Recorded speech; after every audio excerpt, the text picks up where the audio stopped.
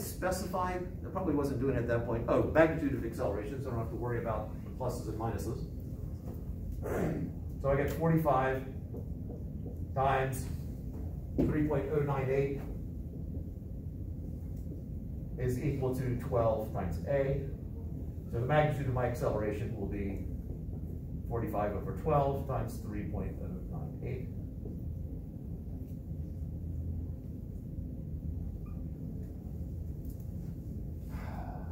11 point something.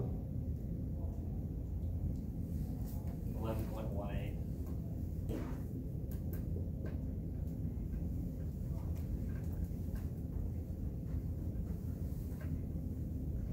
And alternatively,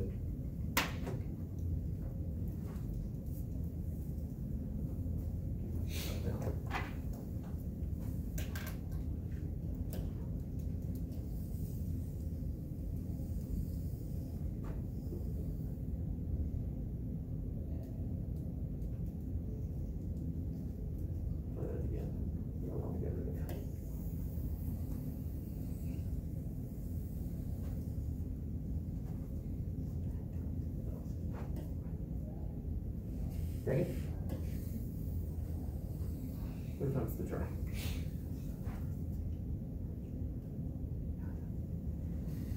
Oh, there we go.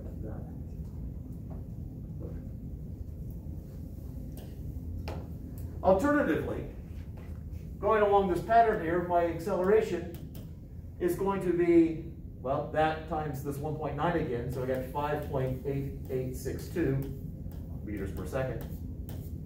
Times 1.9 meters per second, sorry, radians per second.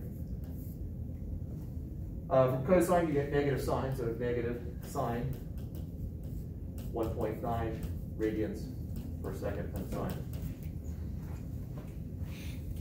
That's going to be my maximum acceleration. That's going to happen at my extremes. So if I multiply those two together, we should get somewhere around 11.18, but we do have rounding going on, so it'll be slightly off.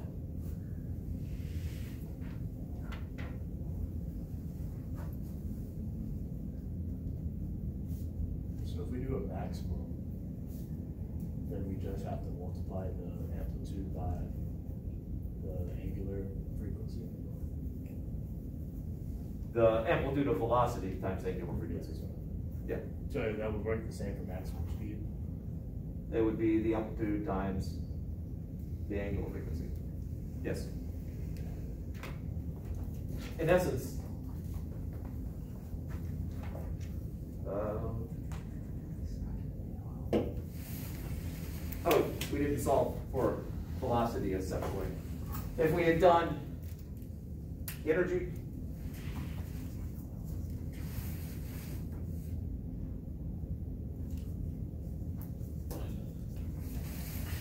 actually this still holds.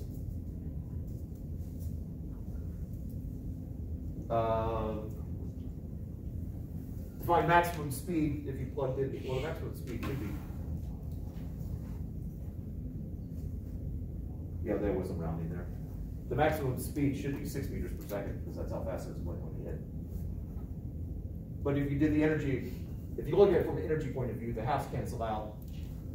You're left with V is equal to the square root of K over M times basically that maximum, which is just omega times the amplitude, which is what we do here, over here.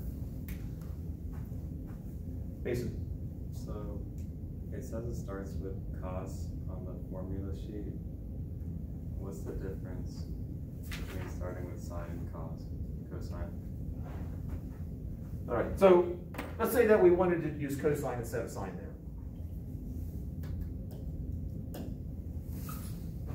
So x, the amplitude is still the same, 3.098 meters.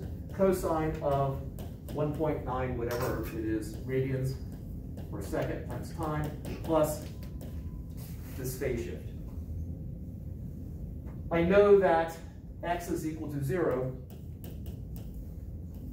at time is equal to 0. So I would plug this in for time, I plug this in for x. I end up with the cosine of 1.9t plus phi. Oh, sorry. The cosine of phi is equal to 0. So phi is equal to pi over 2. Which means that if I'm using cosine,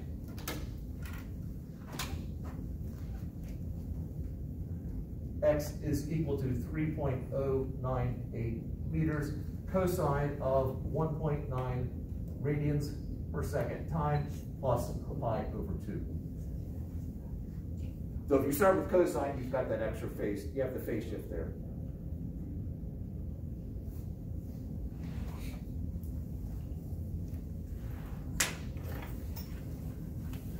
Questions?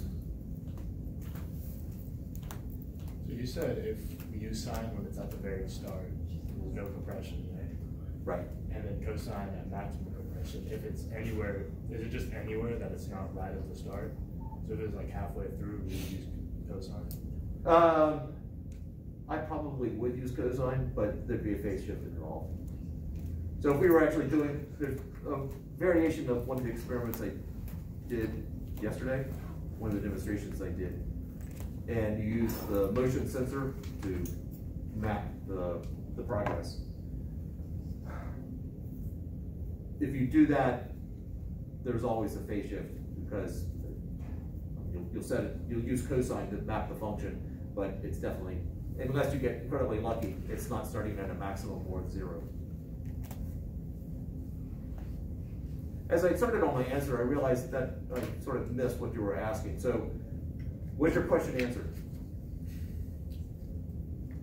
I think so. I have an answer in my head. I don't know Okay. if that's what you're trying to convey. Go ahead. So the work on the board right now is if the spring was not at rest when the object hit it? No, the spring wasn't rest when it was hit, but we started the time. We basically, our time is equal to 0 at that moment when the mass is at equilibrium. It's because you switched out the sine and cosine function. Yeah, that's what this is. Then it has a phase, okay. So you have to add the phase shift, so it pretty much is the sine function, but it's cosine. Yeah, instead. yeah. I mean, the cosine of theta plus pi over 2 is the sine of theta.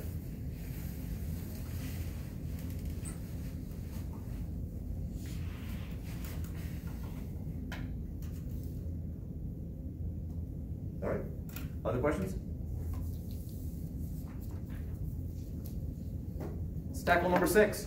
There's a solid disc with a radius of 0.7 meters and a mass of 2.1 kilograms spinning at 45 RPM. A brake pad is applied 0.4 meters from the center of the disc, and it slows to 21 RPM, positive 21 RPM in 0.62 seconds. This is a cake formula, angular cake. Is RPM revolutions per minute? Yes. So one of the things you'll need to do is, for convenience, or you're keeping track of all the units, is get that into radians per second.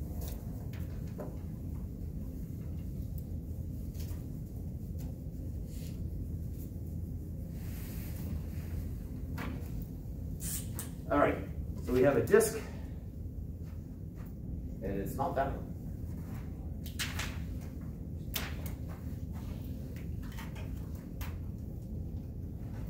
0.7 meters. Mass is 2.1 kilograms. Omega initial is 45 revolutions per minute. And omega final is 21 positive revolutions per minute. And delta T, or time, was 0.62 seconds. So the first question is, what is the angular acceleration? What formula would you use?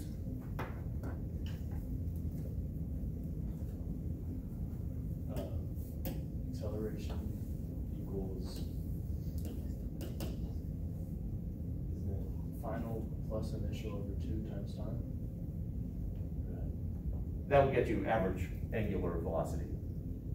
Oh, well, and then if you multiply times time, that would tell you the angle, the angular displacement.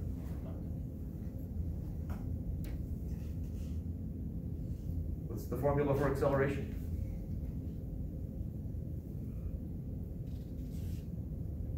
W final minus, or linear acceleration? We'll translate, yeah, give me linear acceleration. Omega final minus omega initial. Okay, we're doing angular then. Sorry. So you said final minus initial, Yeah. you're just stopping right there? Divided by 2 time. Time, Final yeah, answer. time, that's the T word. So it's delta omega over delta T, that's the change in velocity over change in time. So 21 minus 45. Actually, before we do that, let's get this into radians per second. Just because it might be convenient later. So how many radians are in a revolution? 2 pi. So the 2 pi radians per revolution. And then seconds in a minute? 60 seconds per minute. When I multiply, I need to make sure that the units I want to get rid of cancel out. They do. So 45 times 2 pi divided by 60 is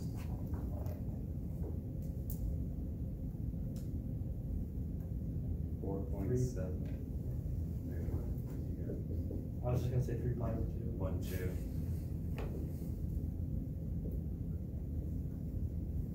Not meters per second, radians per second. Or 3 pi over 2 radians per second. And this one,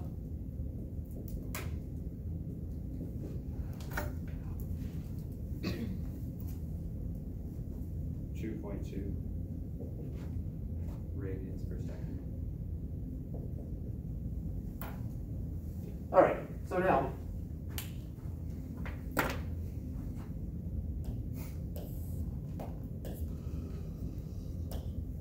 so this is 2.2 radians per second minus 4.712 radians per second divided by 0.62 seconds.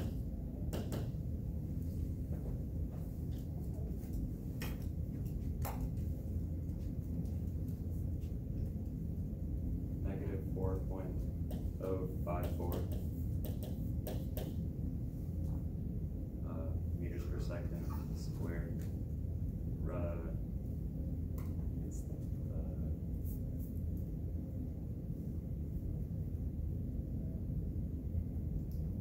Radians per second squared. Yeah, radians per second squared. It is slowing down, so the acceleration should be the opposite sign of velocity. Velocity was positive, acceleration is negative, that checks. Initial moment of inertia of the disk. Then it comes down to what's the formula for the moment of inertia of a disk? 1/2 mr squared. So that's 1/2 times 2.1 times 0.7 squared.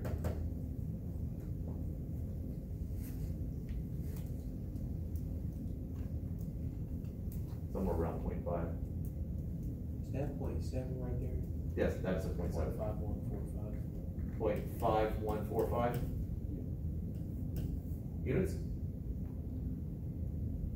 No. Kilogram per meter squared. Kilogram meter squared, sorry. There we go.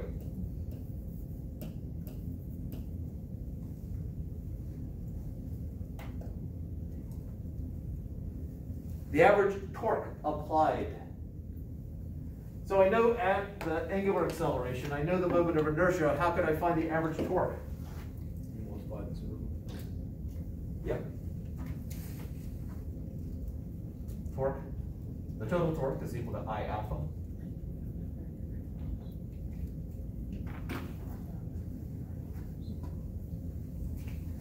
So 0.5145 it's kilogram meter squared times alpha, which was negative 4.054 radians per second squared.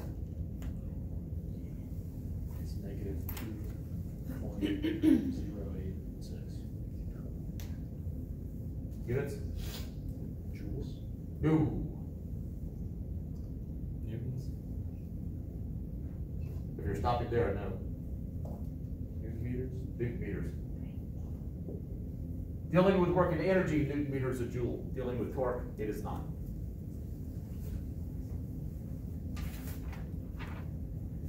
And then the magnitude of the average friction force applied. So I have this disc here, and then it's like a brake pad. Brake pad is, so it's spinning around in the positive direction.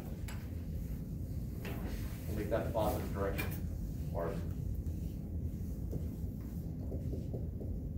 make that the positive direction.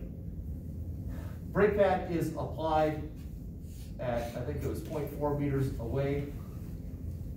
So it's applying friction in that direction, perpendicular to the radial, the moment arm.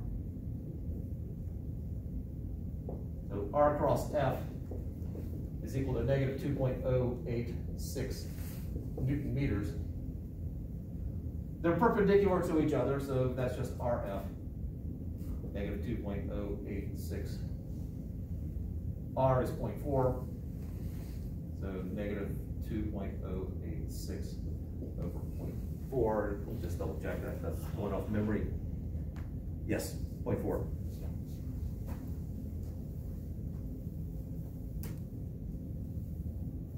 Which is 9 point something.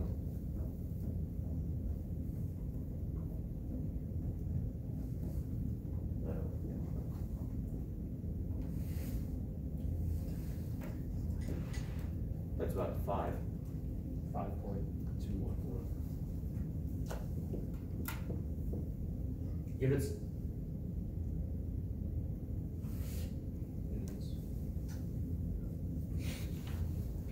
And the question was, what's the magnitude? So I don't have to worry about the minus sign. It just disappeared. Did you, normally it'd be RF sine theta, but since it's 90 degrees, you just get rid of that? Yeah.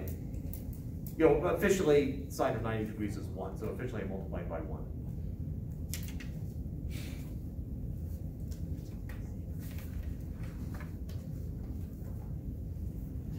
All right, questions?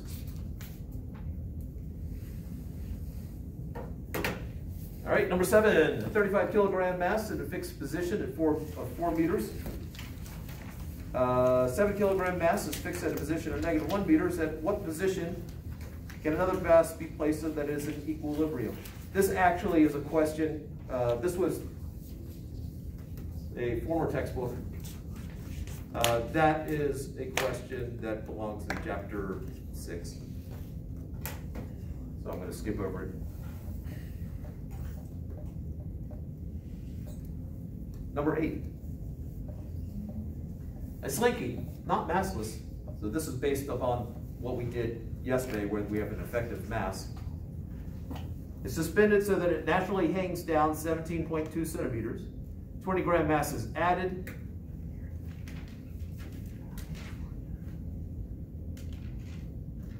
It actually should be hanged, not hung, on it, causing the slinky to stretch to 23.1 centimeters. 20 gram mass is replaced with a 50 gram mass, and then it stretches again.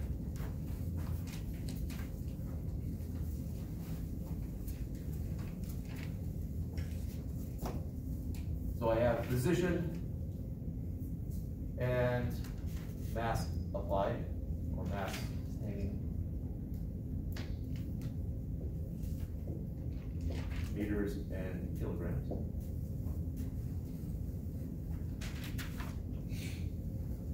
So when nothing is on it, it's at 0.172 meters. Oops, not repeat the units.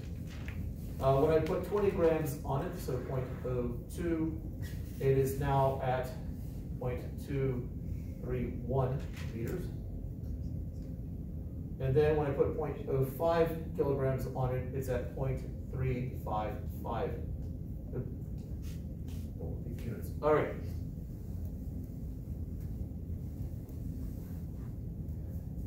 So part of the question is, how do you deal with it? I don't remember if I had that lined up perfectly or not.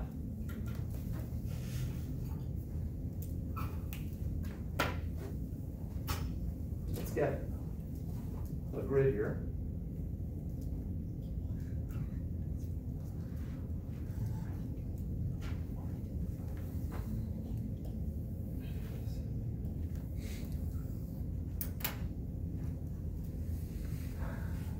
So if I had position versus mass, so 0.01, 0.02, 0.03, 0.04, 0.05, that's in kilograms. My position here in meters, so we'll do 0.1, 0.2, 0.3, 0.4, 0.5. Let's see how close we can get this. So when nothing is on it, it's at 0.172, puts it about here. Apparently it doesn't like that.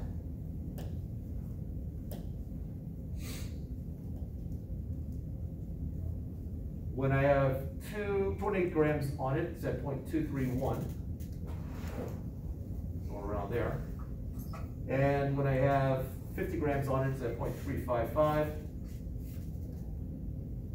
Those are somewhat lined up. Ultimately, I want the slope here.